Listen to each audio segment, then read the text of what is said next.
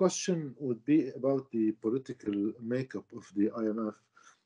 It's obvious that the makeup, the shares that each country has dependent on its quota is already political, because one can see that Japan has more share than China, which doesn't reflect the size of the economy, but it reflects a political standpoint.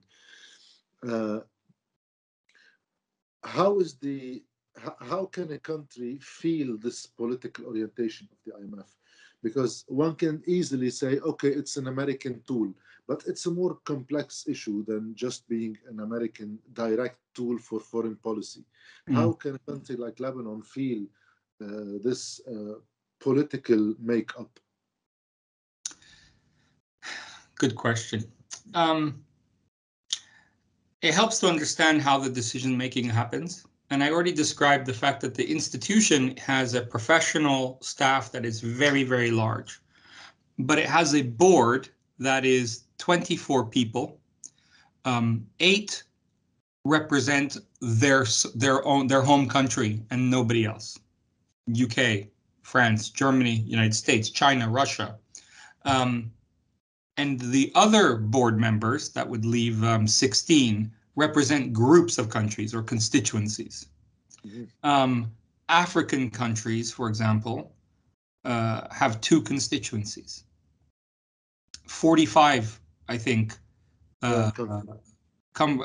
countries are covered by 2 people, who's usually appointed by the country with the biggest quota share. The IMF makes no major decisions, cannot make a major decision unless 85% of the voting quotas are agreed. The United States alone has enough to block any decision as a result. They have 16%. Precisely, and that's less than their economic footprint globally. But they've given their extra, because once you have enough to block, you don't need any extra. In regular reform processes, which every time, instead of taking 5 years, take a bit longer. So now I think we're several cycles behind where we need to be because of the inherently political nature that you described. For example, I believe that the technical calculation is, it's a formula which is designed when you have the answer first. Not the opposite way around. And why? Because, for example, you always have these features, not just as like what you described about Japan, but France and the UK almost have the exact same outcome. And it's meant to calculate not just economic size, but how integrated you are in the world economy and other factors like this. So the other critical factor to understand about these unequal board members, and there really is a lack of equality between them, is that they are executive directors. The managing director, currently Kristalina Georgieva, which is always a European for old historical reasons that don't have any basis in sort of technical merit, she chairs the board, but the executive board members make decisions. This is not non-executives. This is not the institution having the final word. It is its shareholders having the final word. It is not run like a corporation where the chief executive, is usually the boss, but rather it is the shareholders. And that's the term they use themselves. So when a country like Lebanon confronts this institution, it is negotiating with many different people, sometimes indirectly. First of all, it needs to find an acceptable route forward that the staff will endorse. But it needs to know immediately, at the same time, quite frankly, that there is enough consensus at the board level that what the country wants and what they hope to convince the staff is acceptable will be acceptable to the board. All of this can be accompanied by bilateral conversations, including with the United States and other allies, to make your case. And how I understand these negotiations occur is often a lot of this corridor negotiation. Why corridor? Because it's not public. Yeah. The reason it may seem strange that I talk so much about this voting power, because very rarely does the board vote. In fact, it's this core contradiction that I wanted to highlight. The board doesn't vote because it's so important to present decisions as a consensus, because that's more consistent with it being a technical institution. Yeah. So it's highly politicized and extremely risky to disagree. For example, the Brazilian executive director during the Greece crisis, who'd spoken quite articulately and angrily, this is under the Lula administration, not the current administration, about the injustice of providing so many resources. Huge numbers were being provided to Greece and other countries in the Eurozone from the IMF. And yet, for pennies relative to this, countries in the global south had huge transformations of their economies effectively imposed upon them. Yeah, in order to be accepted. Yeah, and as a result, this particular director abstained during one of the meetings that was meant to be a rubber stamp. And he wasn't director for very long, especially when the governments changed, put it that way. But the importance of understanding the functional power within the institution is really I can't emphasize. However, how the institution presents itself often obscures, it masks how that process works, and there's a very deliberate choice in that. And I think this is why I can say the IMF is doing the opposite in different settings. Why? Because it's internally a place where different departments can disagree, where different countries are pushing for different outcomes at the board, and they're negotiating. So it's almost like the place where they talk it over.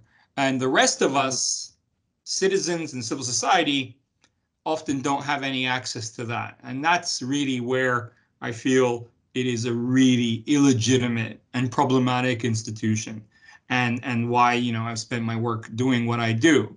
That doesn't mean economic problems like Lebanon has and confronts aren't serious or real. It's just that we would need, I think, it's long overdue that we had support to countries in a genuinely more open and solidarity-based way. And we can see that when geopolitics overcomes the sort of ideological, or when the crisis is so acute that these simple, safe solutions that work for them but not for anybody else are themselves become redundant. I said that it was the last question. I lied. There are Only two more questions. Yeah, just small questions, and maybe the latter one can be a long question, but just a small clarification. Usually, when a country has a program with the IMF, usually it doesn't. It's not the rule, but usually during a crisis, a country has several IMF programs. That's right. So it's certainly very common, and some countries have a chronic relationship. If I can use my health or illness metaphor again, it is a chronic relationship with the IMF. And in effect, my point about how it's somehow new, the IMF is becoming more long-term and structural, that's a little bit untrue, because in a way, when you look at its relationship to certain countries, and Pakistan, for example, which has recently had I think it's 13 loans in 30 years, and usually the loans are for 3 years. So 13, I mean, how can that work out? Or it's recurring. And many of the loans themselves carry the last ones into them. And we mentioned Argentina as well, and a mix of factors. And, you know, immediately you can think Argentina is not an insignificant state. It's large. It's G20 member. In Pakistan, for lots of geopolitical reasons, is a state. Perhaps Turkey is another example, more close to Lebanon in regional terms, and maybe many of your viewers will be more familiar with its recent history, that it also has this characteristic. And of course, the IMF becomes very hated and very well known. I think in the elections in Argentina, you've had campaign slogans saying, you know, thanks to me, your kids don't know what the letters IMF stand for. And that was an Argentine campaign broadcast, saying we haven't had them here for at least 10, 15 years.